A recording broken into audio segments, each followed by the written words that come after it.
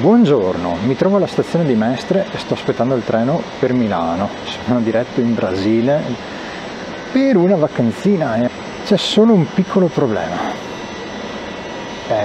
Volare dall'Italia al Brasile per turismo è vietato.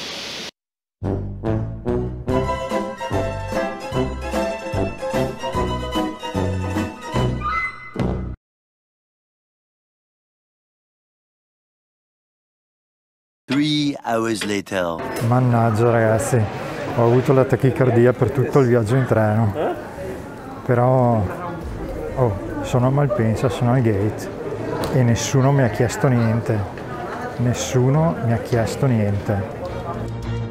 incredibile, hanno fatto un casino in aeroporto, però sono in aereo, sono riuscito con un boarding all'ultimissimo minuto. L'ho fatta franca ragazzi.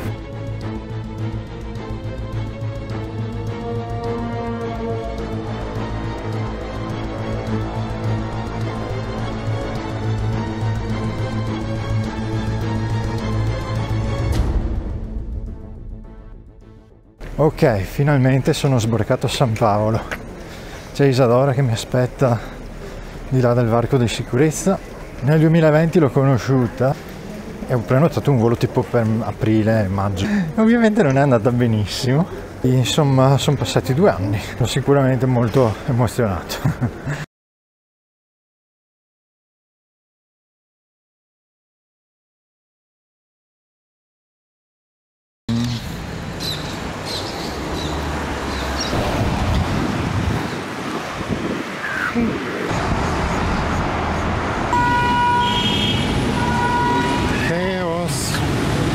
Dai. Come on, come on, come on. Let's do it. Sport.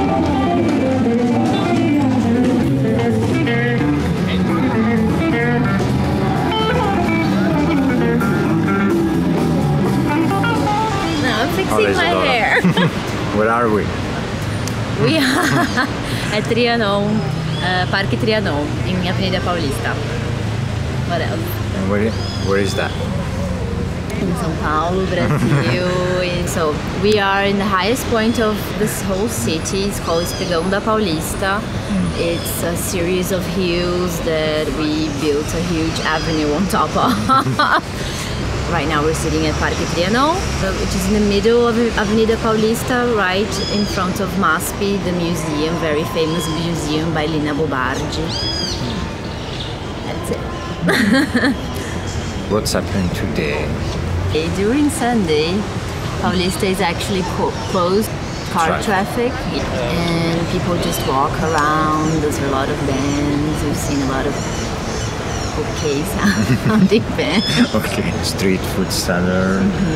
Like artesanato. Yeah, lots of people running, walking, cycling. Skating. It's nice, it feels really alive, and this part of the city is, well, one of the prettiest. Well kept. Yeah, very tidy, well kept, Yeah, clean. it's like, yeah, it's the effort to maintain the postcard image of Paulista. Where are we going now? Well, now we're going to Villa Mariana. And we're going to have like aspetta. You can do this. Una grigliata. No. It's not churrasco. No. It's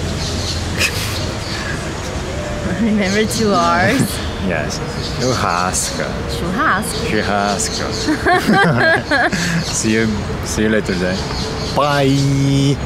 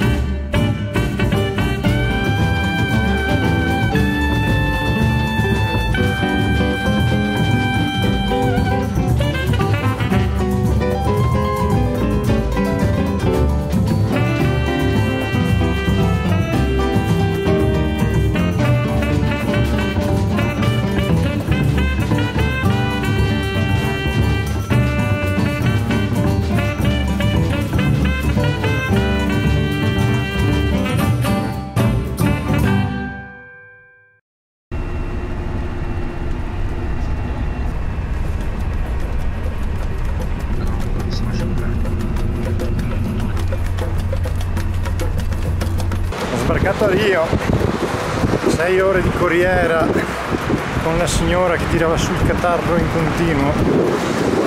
Beh, mi hanno detto tutti di stare attentissimo, però ha un fascino sta città.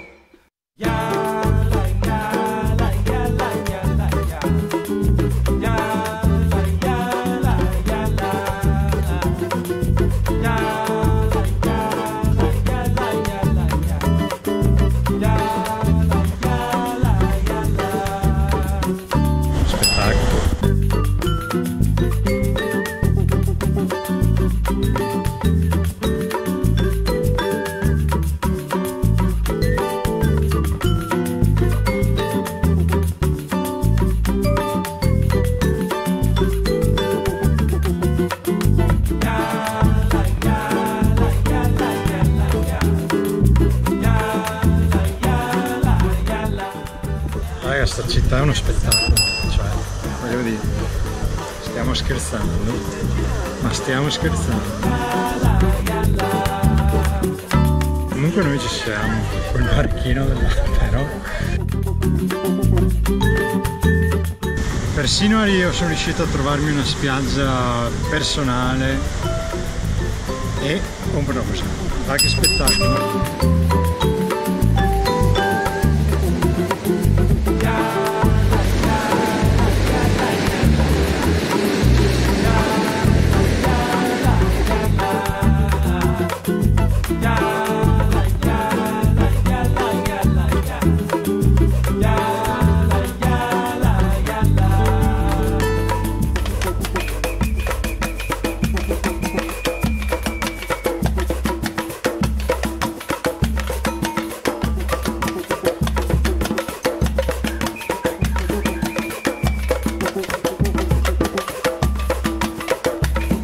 Guardate cosa ho trovato. E ancora? Ma che è?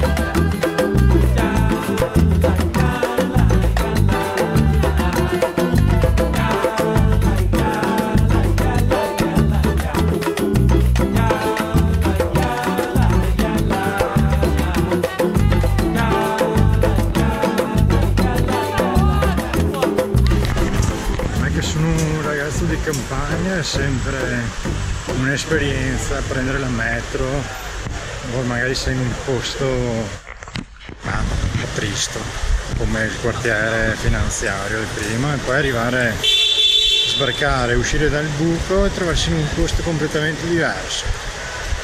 Qua è tutto verde, c'è una bella piazza, c'è il mercato, c'è da mangiare, c'è vita, ci sono gli alberi con le palme. Non ho mai visto, non so cosa siano, questi alberi hanno le palle. Abricó de macaco. Abricó de macaco. Ok. Gorila. Ciao. Piove ma sono solo 2 gocce. Andiamo Mi sono divertito un sacco a visitare San Paolo e Rio, però insomma non sono proprio un animale da città e adesso penso sia ora di andare a visitare un po' di naturezza brasileira, bellezza. E quindi prendiamo la macchina e andiamo verso Paraci. Andiamo a esplorare un po' le campagne, a vedere un parco naturale e a rilassarci in spiagge paradisiache. Ma no, come perdersi nel... No, dai, ma che... Ma no, ma che... No.